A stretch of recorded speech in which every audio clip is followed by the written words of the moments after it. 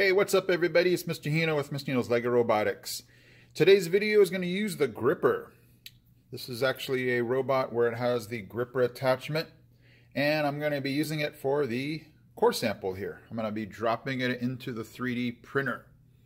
So basically when I get to the 3D printer, this gripper will just release and let it go. So let's check this out.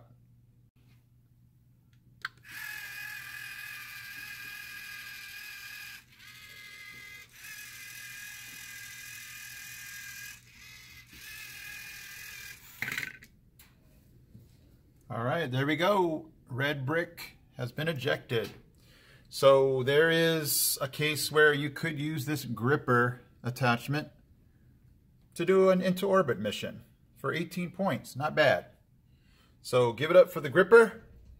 And that's a cool alternative if you want to use that. I'll check into what other missions we might be able to use with this gripper, but I just thought you might find that cool to look at.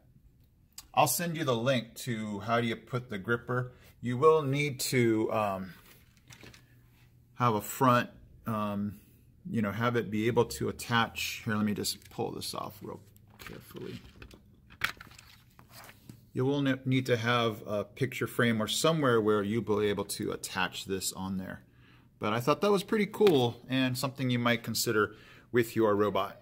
Okay guys, I am Mr. Hino from Mr. Hino's LEGO Robotics. I'm out.